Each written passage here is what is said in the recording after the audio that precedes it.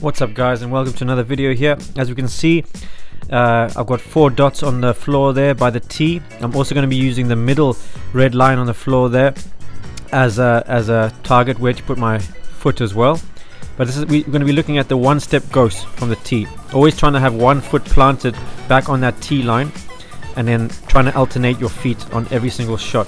Just a one-step quick ghost and quick racket head speed coming through that ball every time. Try and really hear that sort of swoosh sound when you're hitting that racket, getting that racket through.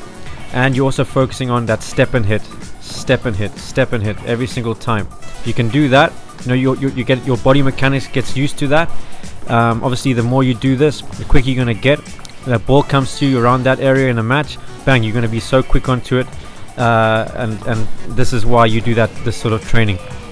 So that you can be ready for those shots in the match, and it also in general gets your feet a lot quicker, and just really helps you with that sort of speed work and stability when you're hitting.